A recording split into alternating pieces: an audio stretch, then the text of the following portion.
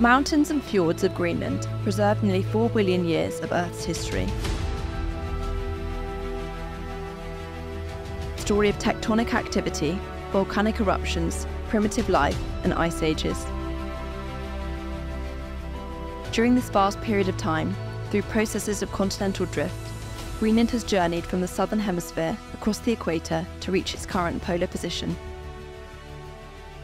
For much of this time, Greenland has been integrally connected to both eastern Canada and Scandinavia, both active mining jurisdictions, and as a result, has experienced similar geological history and mineral potential. Mineral exploration began in the 1700s to 1800s and gained momentum in the early 1900s when cryolite was mined in Inuit and became increasingly active, steadily increasing profit until its closure in 1987. 3.7 million tonnes of ore was mined in the period, with an average content of 58% cryolite. Meanwhile, an attempt to mine copper in the area had been made in the 1850s at the Josva copper mine.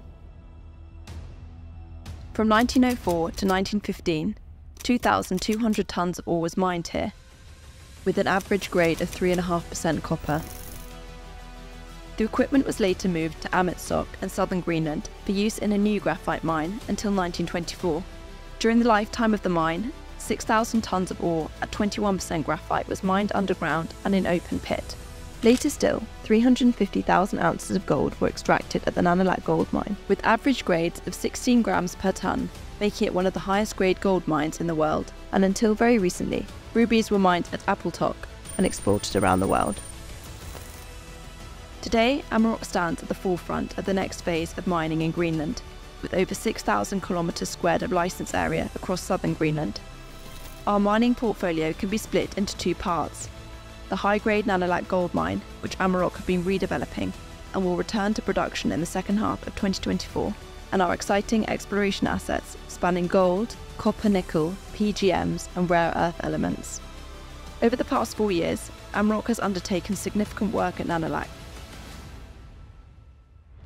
We have developed a new and expanded resource through investing in 32 kilometres of new drilling, completed an EIA and SIA, and conducted more than 10,000 man days in the construction of a new 100-person plus mine camp, mineral processing plant, and new mine infrastructure, allowing new ore production.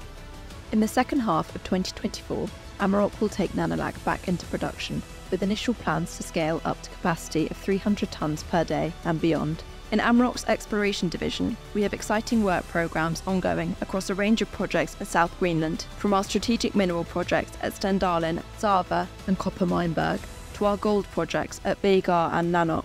We have a full cycle asset portfolio and aim to uncover the most exciting prospects across South Greenland. At Amaroq, we're creating a new Greenlandic legacy through cash flow generation, feeding an exciting exploration portfolio towards positive social impacts and a supportive jurisdiction.